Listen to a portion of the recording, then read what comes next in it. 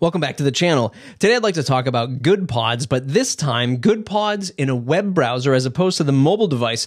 I did a video on that, I think about 6 months ago. I'll link it up in the show notes below so you can check it out. I shared my thoughts about GoodPods. A lot of that has transferred over to the web for some reasons. One being it's just the way GoodPods works, and two, there's a lot of features yet that haven't come over from the mobile app into the web app, but I presume they'll be coming soon enough. Okay, first let's just talk about GoodPods and what their differentiator is. Back when I did the video, they talked a lot about how they were doing this for the independent creator, how there was this big movement to really surface, well, to use an industry term, help discover indie podcasters around the web. I had some questions about that, especially when the homepage of their website highlighted some celebrities. I talked about that in the last video, but the proof is in the pudding. I think they've really doubled down on it over, again, the last 6 months. What I've seen them doing as of late is doing more Twitter Spaces. I really start to see these features that highlight indie podcasts in the app improving on the mobile app. So I think they're in a good place. Like, I think when you're thinking about starting podcast and then, where can you listen to podcasts? Where can you engage with the community? Where can you find other podcasters? GoodPods is going to be a really nice home for you. I'm going to say social network. It's probably too much of an overused phrase to say that that's what GoodPods is, especially knowing that that's what Podchaser wants to be. But let's just talk about how I use GoodPods and maybe why it's not my daily driver. So we know what GoodPods is. I still haven't switched over to GoodPods as a daily driver. I use Pocket Casts. I've done other videos about podcasting 2.0 stuff, which I'm also heavily involved in. I also don't use those podcast apps as a daily driver as much as I think they're really awesome. They get a lot of great features, especially all the Podcast 2.0 stuff. It's very difficult for me to break away from the muscle memory that is Pocket Casts, though there are some really, really refined edges in Pocket Cast that still wins out over, let's say, a GoodPods or any other app. And it's really comes down to quite literally milliseconds and how fast I can get to my podcast. And that's the one thing GoodPods doesn't do very well, for me anyway.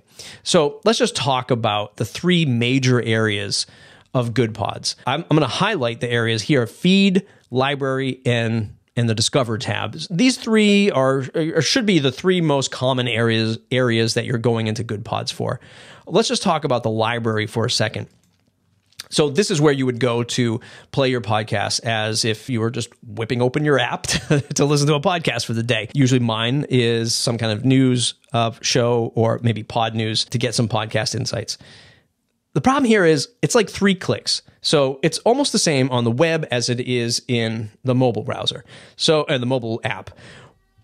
Pocket Casts, I just open right up into my podcasts and it's all the most recent podcasts right there, which I know sounds silly. You're saying, Matt, well, we're talking about seconds here. Yeah, we're talking about seconds, but it's so comfortable and I'm so used to it that that's what I do. And I can quickly just find the podcast that I want because it's showing me whatever, 20 at a time or whatever the list is in Pocket Casts.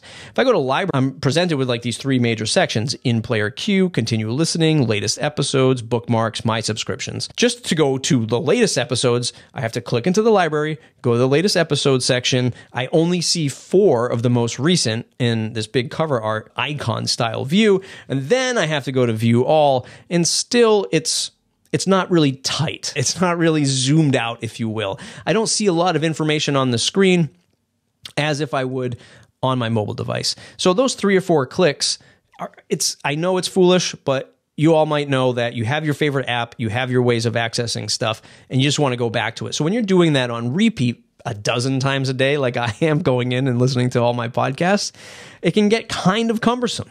And that's the one drawback that I think GoodPods is really missing, is get me right to the content that I can listen to. And here's why they do that. And I think I'm just playing devil's advocate here, is because they want you to spend time in what their unique value prop is, or their unique feature of the platform is the feed. It's to see what your friends and other adjacent people are listening to and commenting on and rating in the GoodPods network or platform, if you will. So you can see the people that you're following, and you have the everyone, so you can kind of see what everyone else on the network is doing. And what this is doing is increasing that discoverability. And especially for indie podcasters, it's very difficult, right? So they're doing a good thing. It's just very difficult to achieve that while getting me my content that I've already subscribed to. I don't know if there's a way to fuse this experience without upsetting a lot of people, but if there was a quicker way to my library, all of the episodes in the latest list, just like I do in Pocket Cast, and I get to scroll through which ones I want and which ones I want to quickly archive, but also weave in stuff from like another listener on the network that it's kind of bolted into that list, I'll take that. But having to go to the library in a separate tab, multi-clicks, kind of difficult. I'm playing in the margins here, but that's just me. If it's not you, let me know in the comments.